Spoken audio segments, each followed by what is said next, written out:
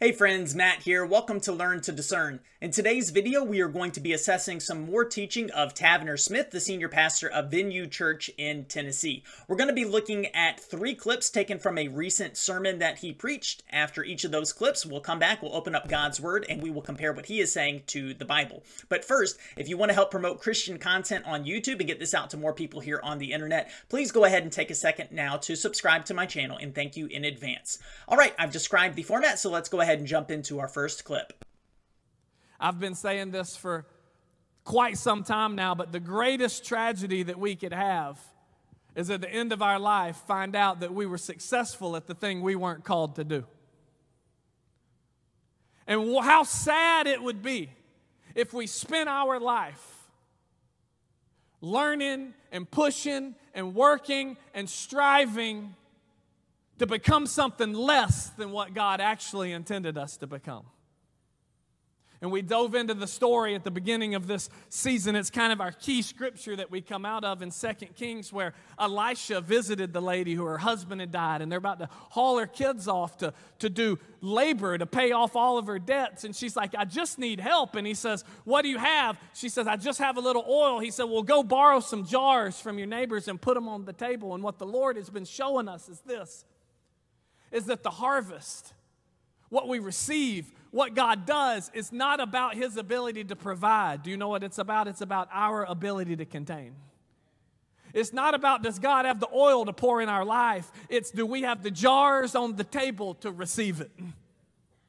Remember in the story, as long as there was a jar, the oil would pour. The Bible didn't say the oil ran out. It just said it stopped flowing. And as long as we keep putting these jars on the table, as long as we start opening these doors in our life for God to do something in us, I'm telling you something, hear me, He'll continue to pour out into you in such ways that it'll literally blow your mind, and you'll look back at your life a year from now, 2 years from now, 5 years from now, and you won't even recognize the person you needed to be, that you used to be, because you've put so many jars on the table and God's done so much in you that you will have almost like gotten on a rocket ship and been blasted into your destiny. Okay guys, so let's break down that first clip. Tavner said, and I quote, "What if we were successful at the thing we weren't called to do? What if we did all of this striving and we became something less than God actually intended us to become?" Now, friends, there is a godly way to understand that statement, and there is an ungodly way to understand it. And I think the problem is that Tavner doesn't give any sort of clarity. And in fact, I think the way that he is talking, it leads people to make the ungodly conclusion. So the godly way to think about that would be to say, what if we spent our whole life striving after things that don't honor God, that aren't important to Him, and we succeed in all of these things when we could have been growing in Christ-likeness and doing things that matter more to God? So that is a correct way to understand it. Maybe you're chasing after things that don't have eternal value when you should be focusing on heavenly things and things that are eternal. However, the way that Tavner talks about it, I don't think that's the conclusion that many people are going to come to. Rather, when he says, what if we're successful at the things we weren't called to do? What if we were striving and we became something less than what God intended for us to be? I think he makes it sound like he's saying, you know, what if you got to this level in work and you could have been at this level? What if you could have done more? What if you could have done greater things, had greater purpose and greater accomplishments here on earth? So I think a lot of people, their takeaway is going to be, oh, I can make more money. Oh, I can advance further in work. I can accomplish all of these sorts of things in the here and now. And I think that places the emphasis on more temporal things. Now, again, does he say those specific words? No, but the way that you talk about it, I certainly think that leads people to make that conclusion. And I just want to read a couple of verses here from James chapter 3. This is verses 14 and 15. It says, "But if you have bitter jealousy and selfish ambition in your hearts, do not boast and be false to the truth. This is not the wisdom that comes down from above, but is earthly, unspiritual, demonic." So selfish ambition, wanting to accomplish great things in this life that are not for the glory of God ultimately. And I want to be clear here, guys. I'm not saying that every person who listens to this message is going to come to that conclusion, but I think there are many that would, right? If that is your goal, how can I accomplish more things in the here and now so that I can advance myself, I can make more money, I can have more fun, whatever it may be? It says, that didn't come down from above. It says it's unspiritual and it's demonic. So I think when you talk about things in this sort of way, you are leading people to make those sorts of conclusions. And from that point, he went on to talk about the story of Elisha and the widow. And he said, you know, the big takeaway from that story is that there's no problem with God's ability to provide. It's all about our willingness, our ability to receive. And again, there's a partial truth in that. God certainly doesn't have a problem providing. God can do all things and can do them very easily. So certainly there's no problem in God being able to do something. But when you talk about things in this way, it makes it sound like you are saying that whatever great thing you wanted to accomplish, whatever you want to take place in your life, God has the provision for it. It's just your willingness to receive it. So basically, you want a miracle, you want a breakthrough, you want advancement, whatever it is, God's willing to provide it. You have to be willing to receive it. And friends, ultimately, this makes it all about us. It makes us sovereign because God wants to do it and can do it, but really you're the one who has ultimate control, because are you going to put your jar out in faith to receive it? I want to read Proverbs chapter 16, verse 9. And by the way, this is going to be a consistent theme in Tavner's teaching today, is that he doesn't seem to fully understand the sovereignty of God and that God does all that he wills and all that he pleases. So Proverbs 16:9 says, "The heart of man plans his way, but the Lord establishes his steps." So you might have plans, you might have all sorts of thoughts about what is going to take place, but God's will ultimately be done. All right, that's it for our first clip. Let's go ahead and jump into the second one. I just read you out of Acts chapter 2. I don't know if you're familiar with the story. I don't ever take for granted who's in the audience or who's watching all over the world. I don't know if you've ever read your Bible, been in church before. Maybe this is your first time. In the church world, we call this the day of Pentecost. We call this the time where Jesus has resurrected from the dead. He's come and he's given his disciples a commission. You're going to go preach the word all over the world. You're going to win people to Jesus. It's still happening today, thousands of years later. But before he said that, he said, but before you go, you got to wait for a second. Because after I go, I'm going to send someone special into your life. The reason I have been able to do the miracles I've done, the reason you've seen what you've seen, is because I have been filled with the power and the presence of another part of who I am called the Holy Spirit. And if you will wait, and if you'll receive this Holy Spirit, and if you'll welcome this Holy Spirit, and if you'll give this Holy Spirit permission to live out in fullness in your life, you will be able to do everything I've commissioned you to go do. And so I have one big theological problem with that last clip, but I want to start with two things that just sort of rubbed me the wrong way. Number one is when Tavner Smith was saying, you know, the reason that I have been able to do all of my miracles just kind of rubs me the wrong way, because it seems like you're putting a lot of the focus on yourself. Look how great I am because I can do the miracles. And friends, I understand he is talking about the Holy Spirit. So I don't think he was saying that he was doing the miracles in his own power, but it still just kind of rubs me the wrong way when you speak that sort of way. And then number two was when he said the Holy Spirit is another part of who I am. I think that's very sloppy language, because it makes it sound like you and God are one, like ontologically, like there is no distinction and no difference between you and God. And again, I'm not saying that's what he is teaching. I just think it's sloppy language. So I think he needs to clean some of that up. But listen, if you disagree with me, that I'm not throwing my hat into the ring and saying, oh my goodness, this is heretical in every sort of way. No, I want to have some grace, but it did kind of rub me the wrong way. But here's where I can say, theologically, he is way off base. So right after that, he said, if you will give this Holy Spirit permission. Okay, friends, where in the Bible do you see any sort of verse, any passage that talks about giving God, giving the Holy Spirit permission? It's not in there. And in fact, I say it's a really big problem to say that you need to give the Holy Spirit permission, because the Holy Spirit is God. Think about just giving permission in general. I've used this example before. Do you give permission to your boss so that your boss can take vacation? No. Why? Because your boss is in the position of authority. Your boss gives you permission. You don't give your boss permission.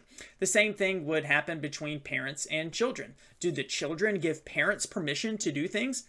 No, because the parents are in position of authority. The parents give the children permission to do things. So when you say you need to give the Holy Spirit permission, it sounds like what you were saying is You are in the position of authority over the Holy Spirit. I mean, again, is Tavner using those words? No, friends, but that is what it sounds like, that the Holy Spirit can't do anything unless you allow him to do these things, right? You ultimately have authority, and you need to give the Holy Spirit permission. Once again, Tavner does not seem to understand the sovereignty of God. So let's look at two passages. This is Ephesians chapter 1, verse 11. It says, "In him we have obtained an inheritance, having been predestined according to the purpose of him who works all things according to the counsel of his will." So God works all things according to the counsel of his will. His will is going to be accomplished. He does not need your permission to do anything. Now, let's look at Psalm 135 and verse 6. "Whatever the Lord pleases, he does, in heaven and on earth, in the seas and all deeps." Whatever God pleases, he does. It doesn't say, whatever God pleases, he does, as long as you give him permission. Nope. Whatever he pleases, he is going to do. And so Tavner Smith is flip-flopping the roles here. Without saying as many words, he makes it seem like you are sovereign over God. Big problem. All right, one more clip we have to get to. Let's go ahead and check it out. The Bible talks about, and you can go there and read it yourself, Hebrews chapter 6. It talks about how it just says this, it says we're going to get past the elementary things of the doctrine. In that it includes the doctrine of baptisms. Multiple with an S. There's 3 baptisms. There's the baptism into the body of Christ, that's salvation. There's the baptism in water, that's when someone actually baptizes you, and it's a representation of what God does and breaks strongholds on your life. And then there's a third baptism, it's the baptism in the Holy Ghost. It's not that you don't get all of the Holy Ghost when you get saved. When you get saved, all of the Holy Spirit you're ever going to get comes and lives in you. It's not, do you get all of him? It's this, does he get all of you? Baptism of the Holy Spirit, if you've heard that term before, the third baptism is not about, can you come into me more? It's all of you that is in me, I release to do anything it wants to do. Now, because here's what we got to understand about the Holy Spirit. You heard me say this before, maybe you didn't know what it means, but the Holy Spirit is a perfect gentleman.